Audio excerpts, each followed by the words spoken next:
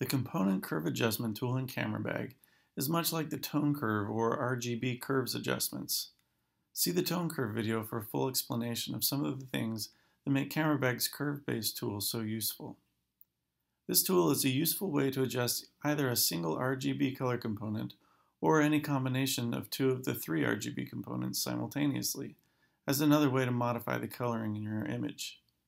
If you want to adjust the red and green component curves together, for example, it can be easier to use this adjustment tile with red and green components selected rather than using the RGB curves tool and trying to match the red and green curves exactly or copying and pasting curves.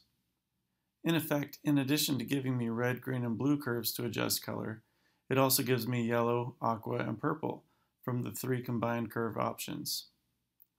This adjustment tile also includes an amount slider to allow you to easily fade in and out the strength of the curve without having to edit the curve nodes.